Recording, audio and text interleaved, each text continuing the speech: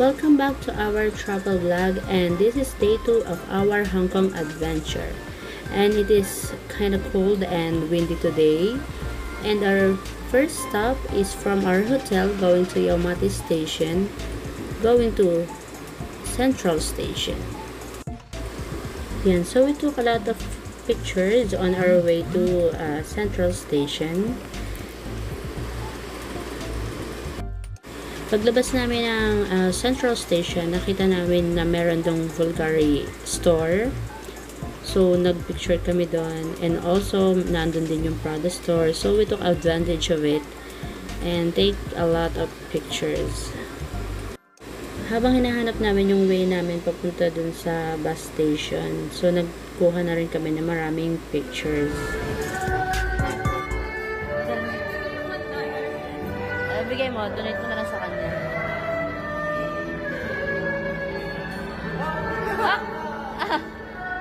Okay lang. Ang galing na sa ano niya. Nasa tunnel na po kami. Central North Side Tunnel. Yan. Ano yung mga kids? Saan kayo pupunta? Nasaan kayo? Nasa America? Nasa America!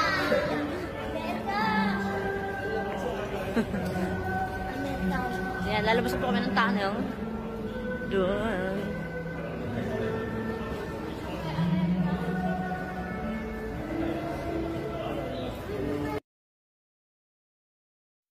Paglabas mo dun sa tunnel na yon, ang ganda ng view.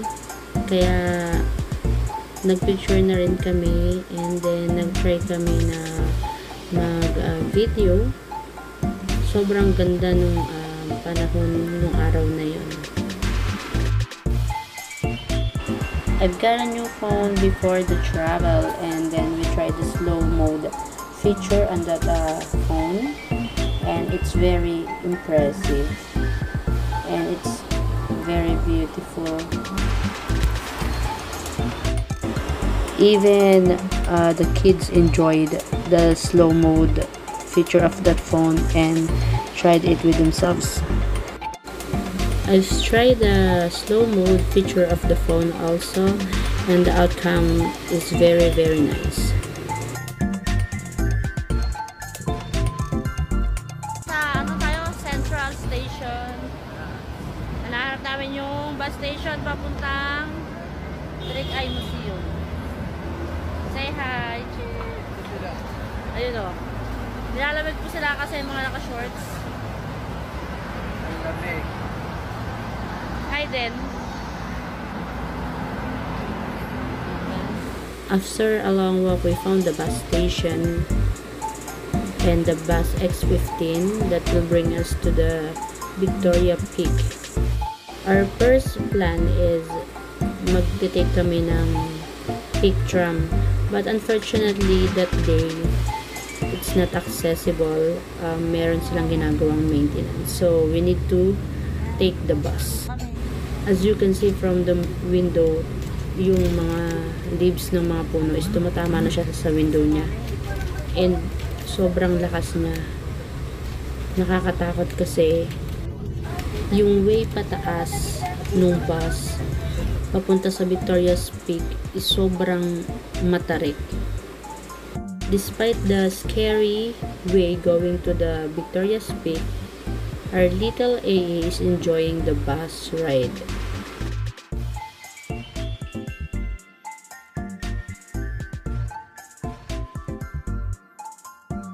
Now that we've reached the Victoria's Peak, the first plan is going to the Trick Eye Museum. Now the Trick Eye Museum is free of charge.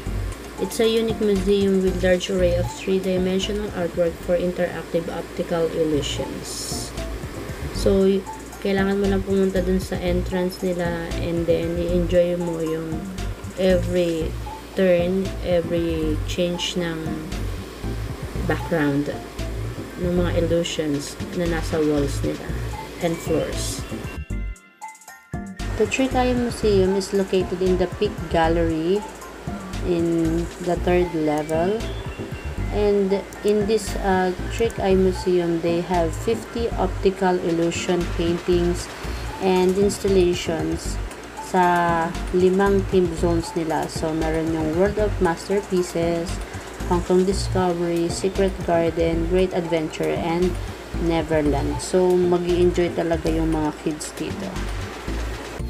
Lalabas yung pagiging creative and their imaginations kung paano ipoportray ng mga kids yung makikita nilang mga optical illusion paintings, mga mind-blowing 3D paintings and sculptures. I think we spent some hours inside these Trick Eye museums, and then now it's lunchtime. We walk around the Peak Galleria and found this restaurant to dine in. After lunch, we tried to look at the outside of the Peak Galleria, but no luck because it's kinda cloudy that day. That's why we decided to buy our tickets and experience Madame Tussauds. Near their purchasing ticket booth, we saw the wax figure of Albert Einstein, who's a German-born physicist who developed the theory of relativity, one of the 2 pillars of our modern physics. For those who don't know what Madame Tussauds is, it is a major attraction displaying the waxworks of famous and historical figures, as well as popular film and television characters from famous actors. We got our ticket in the purchasing booth in front of the Madame Tussauds for 180 for adults and 90 Hong Kong dollars for kids. Pagpasok nyo ng Madame Tussauds, ito yung bubungad agad na makikita nyo. We have Brad Pitt, and then we also have Angelina Jolie,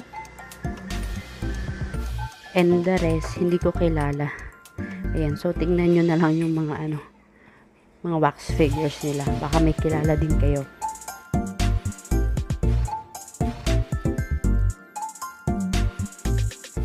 Korean actor Kim Woo-bin is there also, who is one of the top 20 most handsome Korean actor of all time.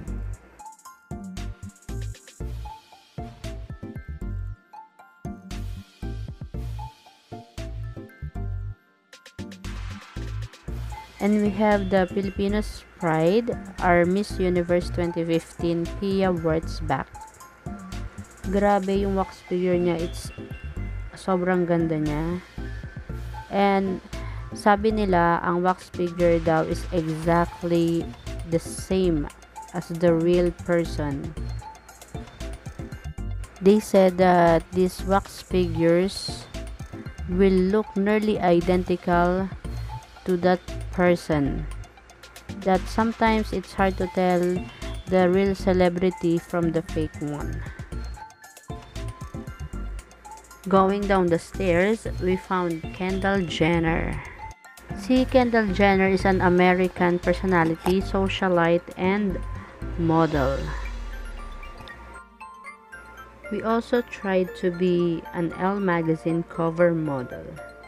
Nag-enjoy yung mga kids dyan sa pag-post nila, and of course, even me.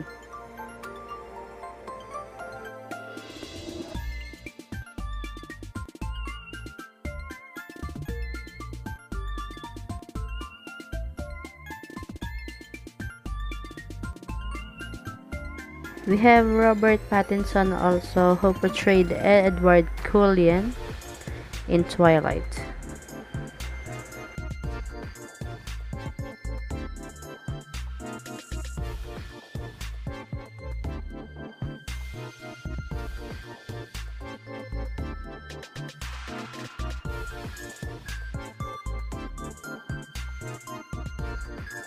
The other side, we also have Justin Bieber and Rihanna. As we all know, they're both singers.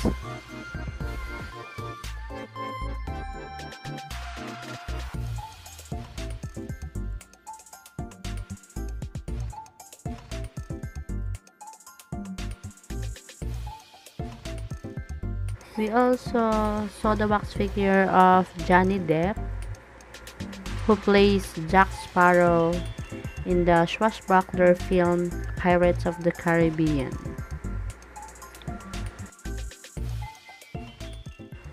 We also had the chance to be runway models for a fashion show, and it's a great experience for me and also for the kids. And it feels like you're really in a fashion show and there are people watching you and cheering for you.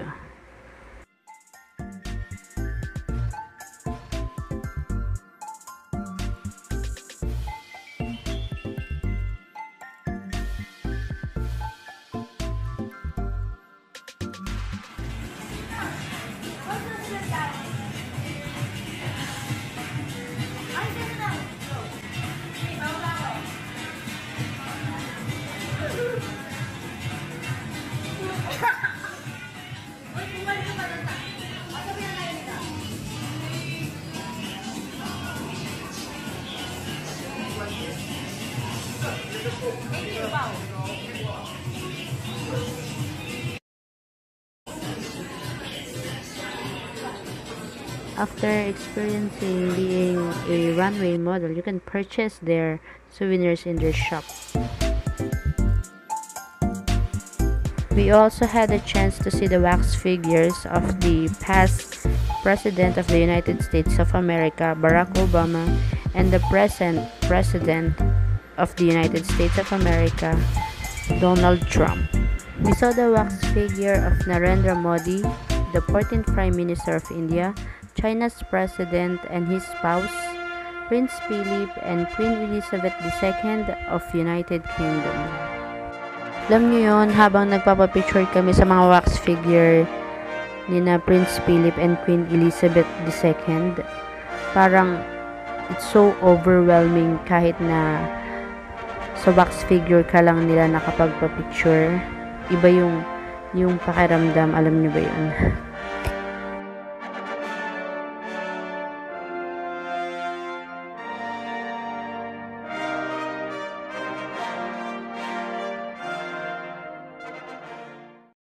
We had the chance to take a photo also with the wax figure of President Joko Widodo of Indonesia and also with the first president of Indonesia named Sukarno.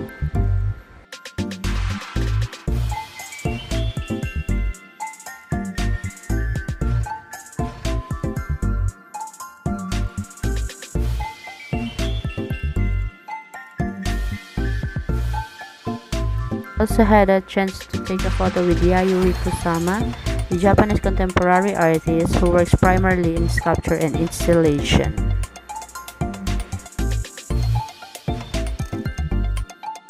You can also saw there the wax figure of Marilyn Monroe.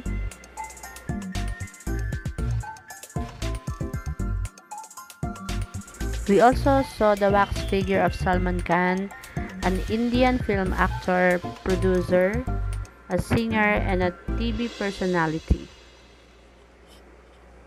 Shah Rukh Khan is also a TV personality, Indian actor, and a film producer. Also tried an Indian dance with Barun Dhawan, who is the winner of the best performance in IIFA Awards. Habang sumasayaw kami, feeling namin nagsusumba kami sa Pilipinas.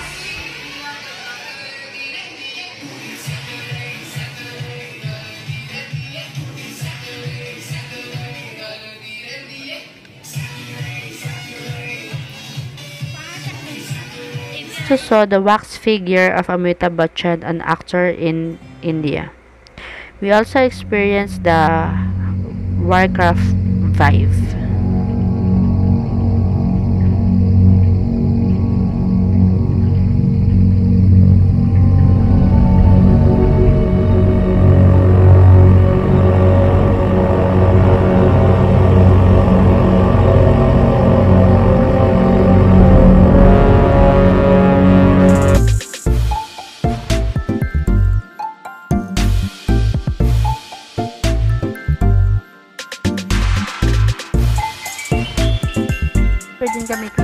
bakit nakilala natin sa pagiging martial artist, actor, film director, choreographer, producer, and singer also.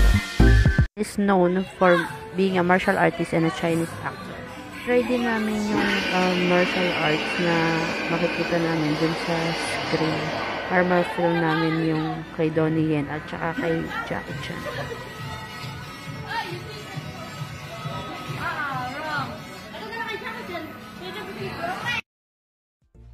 Din namin yung wax figure ni Bruce Lee, and kilala naman natin siya na isa siyang actor, director, martial artist, and martial arts instructor. Naging favorite part ko ng experience namin sa Madame Tussauds nung nakita ko yung wax figure ni Kim So-yoon. As in, grabe, diba? Kasi kilala naman natin siya dun sa mga K-drama niya sa Dream High, Moon Embracing the Sun, My Love from the Star, The Producers, ganyan. And yung recently lang niya, yung It's Okay Not to Be Okay. As in, nung nakita ko siya, alam mo yung parang nakakaiyak, grabe. Sobrang gwapo niya. Tapos, diba, yung mga wax figures exactly this almost the same as the real person. Grabe, parang pabalik-balik ako sa kanya. Kahit nakausad na ako, bumabalik ako sa kanya kasi sobrang gusto ko siyang tingnan. O, diba, ang dami kong pictures.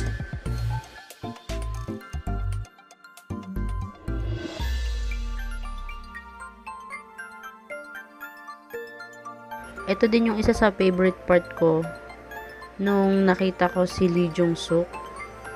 Grabe, sobrang gwapo niya. Diba? Parang, alam mo yung babalik-balikan mo talaga. Parang gusto ko siyang tingnan ng paulit-ulit. Tapos, diba, yung mga ginawa niyang mga K-drama, sobrang gaganda. Ano naman na K-drama lover ako, diba?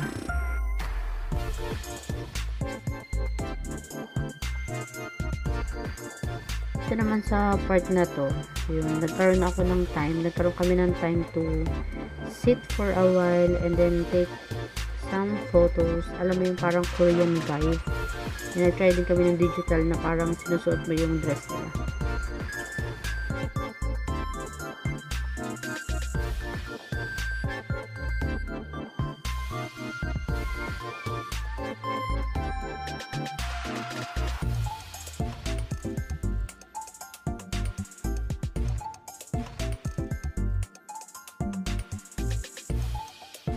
Ito pa yung isang Korean actor na nandito rin sa Madame Tussauds, si Choi Si-won. So, singer siya, songwriter, model, and actor also, diba? Ang gwapo nila, grabe. Ang tangkad pati. Next part is meeting the world-class sporting heroes face-to-face. So, we have Cristiano Ronaldo in football and also David Beckham. We have the wax figure of Stephen Curry for basketball and also Yao Ming. We have Maria Sharapova in Russian professional tennis player.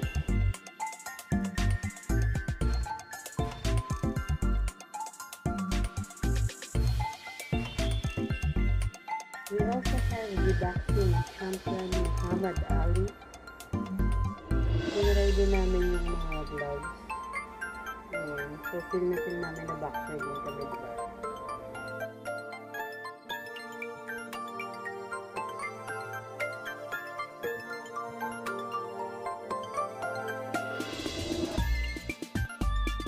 Marie Groschholz is the artist and the owner of Madame Tussauds.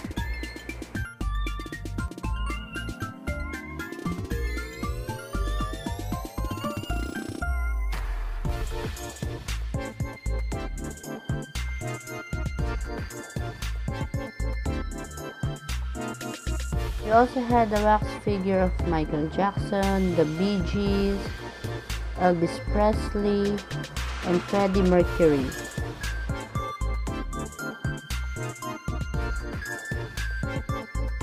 So, nakita din namin yung wax figure ni Taylor Swift.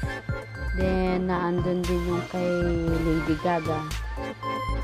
Also, naandun din yung wax figure ni Madonna, Iron Man, and Spider-Man. And this part, pag pumunta kayo doon, ito yung part na may enjoy sobra ng mga kids nyo, yung pag-ikot-ikot nila doon. We have Hello Kitty. After namin sa Madame Tussauds, ayun, nag-dinner na kami sa Jollibee.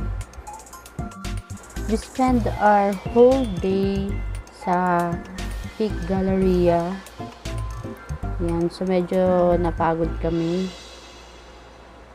Pero enjoy ang mga kids and sulit yung buong araw namin. And tomorrow is another day, day 3.